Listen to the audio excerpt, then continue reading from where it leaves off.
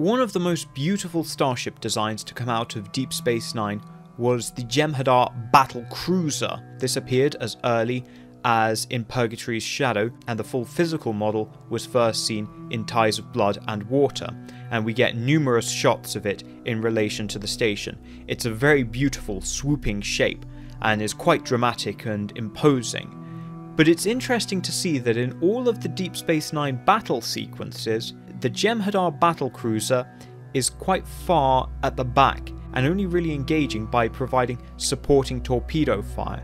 It's very rarely that we see it engaging an enemy ship directly, and that does actually raise the question, just how strong is this Jem'hadar Battlecruiser, especially compared to the capital ships of the Alpha Quadrant like the Sovereign, Galaxy Class or Negvar? Leave your thoughts in the comments below.